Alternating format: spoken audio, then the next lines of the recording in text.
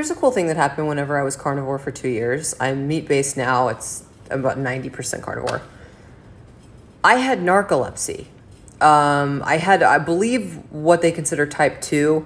Not where you necessarily fall asleep whenever you're in the middle of talking to someone, but if I had to drive anywhere that was more than like 15 minutes, I had to pull over and sleep.